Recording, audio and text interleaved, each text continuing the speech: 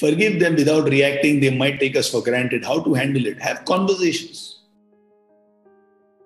Kanchan, when somebody does something wrong, first get your emotions in control, balance, and then you must have a conversation. Ignoring it will not solve it.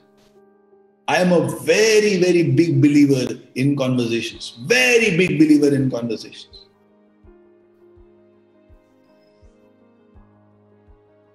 So let's say Naresh Gandhi does something that I don't enjoy. I will not keep it in my heart. I will call him and say, Naresh, there's a milne ka, let's have a conversation. First tell me your point of view.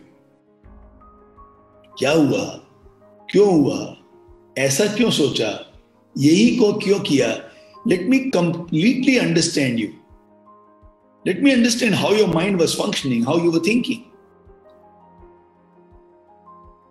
And after that, I will ask you, do you think this also might work? Then the third thing would be, the same thing should not get repeated again. What should we do about it? And in case the same thing happens again, what am I free to do? Have a conversation where the others realize you have the heart to forgive, but they cannot take you for granted.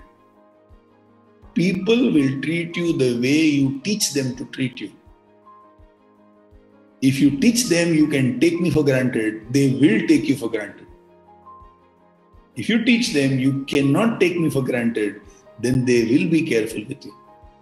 So to teach them how to treat you is your responsibility.